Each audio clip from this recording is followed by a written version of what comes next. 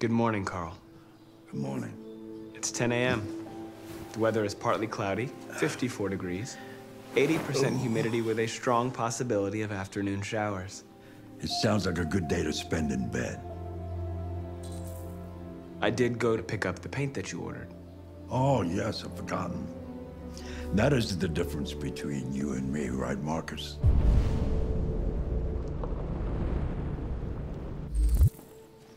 You never forget anything.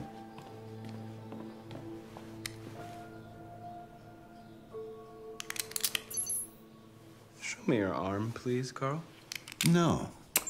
Carl. Thank you. I just opened my eyes and I'm already gritting my teeth. Humans are such a fragile machine. They break down so quickly. All this effort to keep them going. Okay. I'll take you to the bathroom now.